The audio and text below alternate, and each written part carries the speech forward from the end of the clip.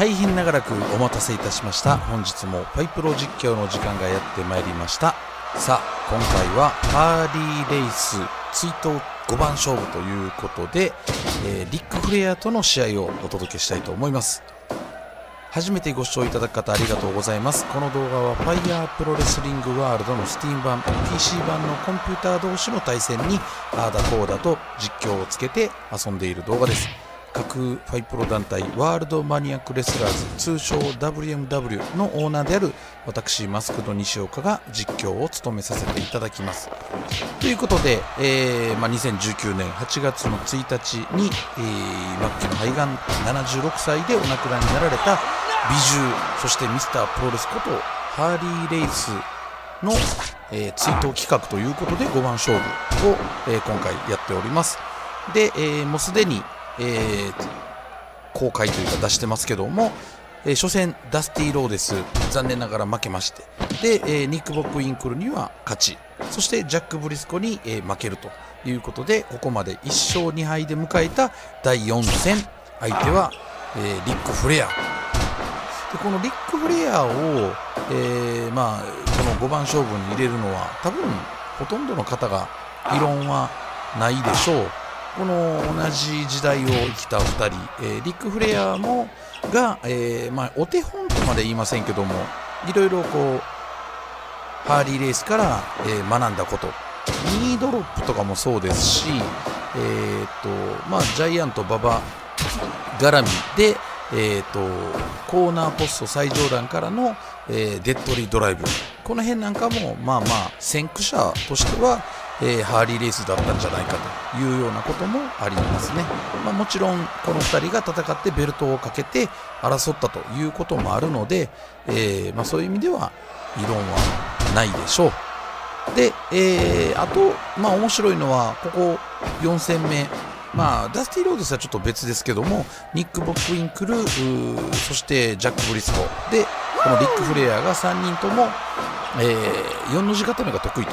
いうことなので、必殺技にしているのが2人いるのか。ニック・ボック・ウィンクルも、このリック・フレアも4の字固めが必殺技なので、こ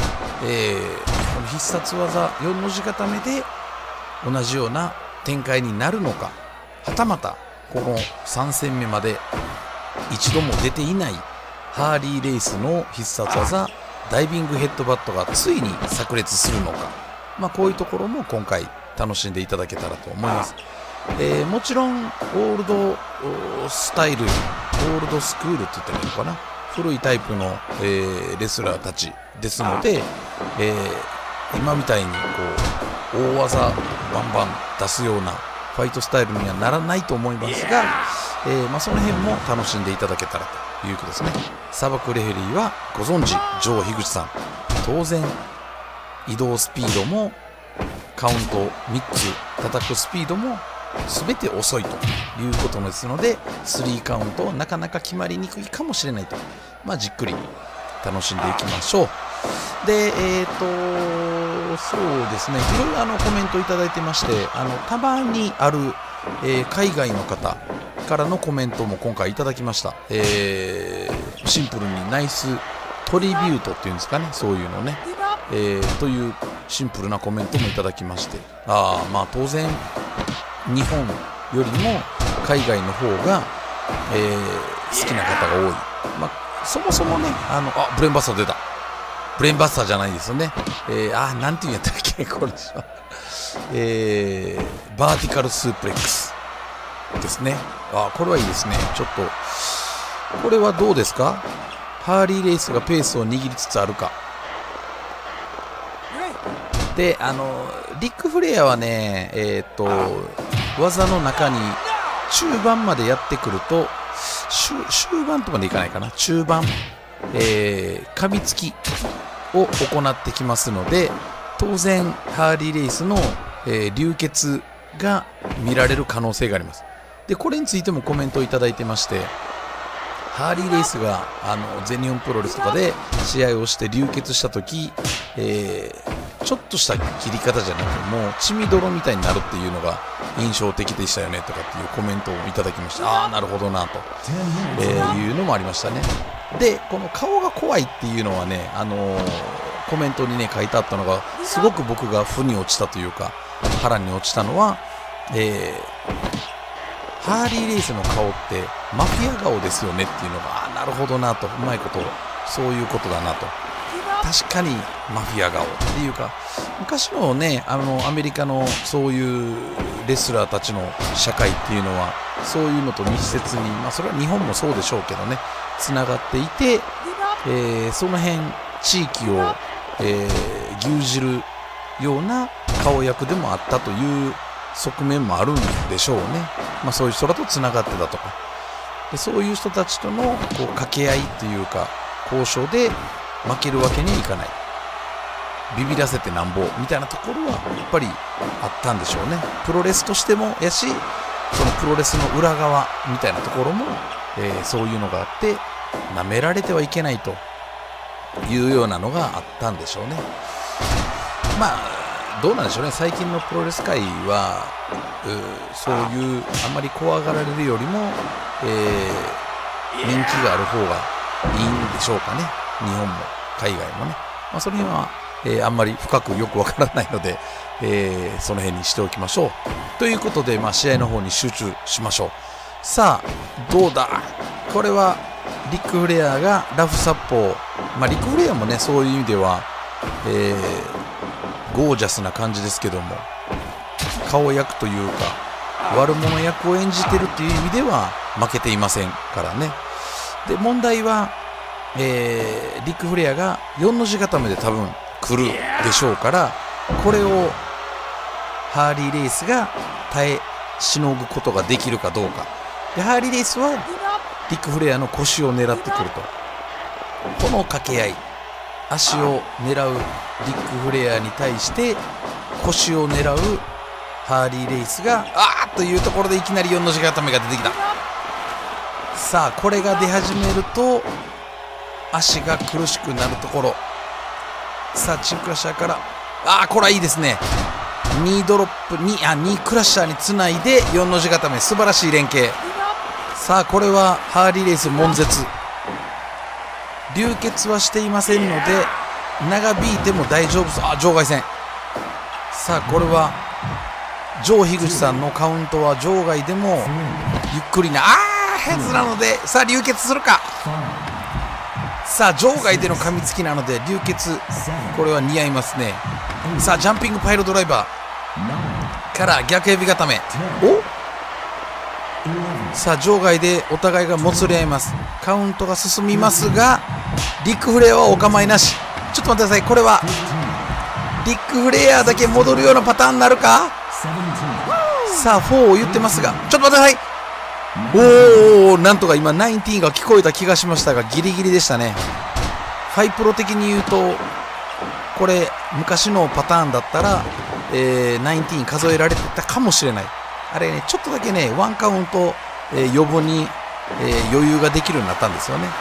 さあ流血した苦しくなったハーリー・レイス4の字固めからタイツ引き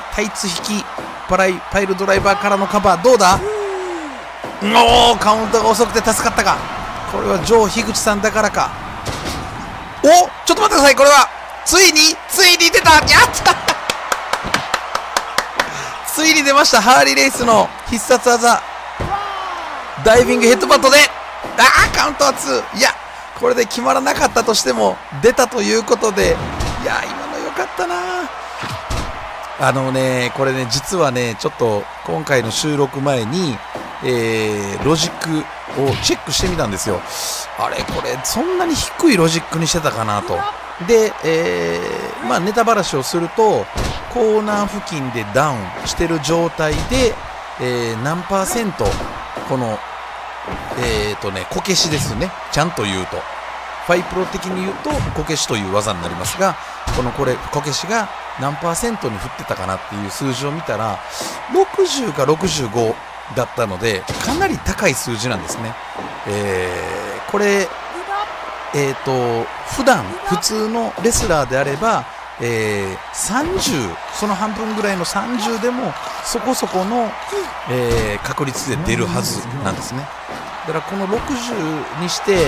めったに出ないのは多分距離の問題じゃないかなとは思ったりしますけどもね。まあまあ、はい、ということで、さあダイビングヘッドバットも披露して流血のハーリー・レイスがリック・フレアを追い詰めていくかと思いきや、バックドロップで投げられる。リック・フレアも諦めたわけではない、もちろん。さあ20分経過となりました。今回のシリーズについては、時間無制限一本勝負ですので、白黒はっきりするまではしっかりと試合が楽しんでいただくことができるはずです。さあペンデュラム式のバックブリーカーから背中を向けたところにヘッドバットを落としてそのまま逆エビ固め。これは今回のシリーズ通して出ている腰への一点集中型。しかしギブアップがなかなか奪えない。さあ打撃キックの蹴り合いで4の字固めに入る。これはどうだ、面分かれるか。決まってしまった。リック・フレアの方が1枚上手だった。まあしょうがないね。もう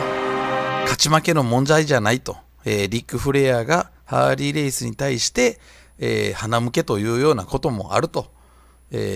しかし全く勝ちを譲るわけじゃなく、ちゃんとした試合をするということがね、その証拠に試合評価が 100%、22分2秒、足4の字固めでリック・フレアがハーリー・レイスからギブアップを奪って勝利ということで、最高の試合をすることが、リック・フレアの、ハーリー・レイスへの鼻向けということに、しましょう。はい。というわけで、これで4戦目、残念ながら1勝3敗で、負け越しが決まりましたが、さあ、いよいよ最後の相手、5番勝負5番目、第5戦は誰になるのか、皆さんいろいろ想像していただきながら、あいつじゃないか、こいつじゃないかということを、想像しながら、次回またお楽しみにしていただけたらと思います。というわけで、本日はこの辺で終わりにします。では、また。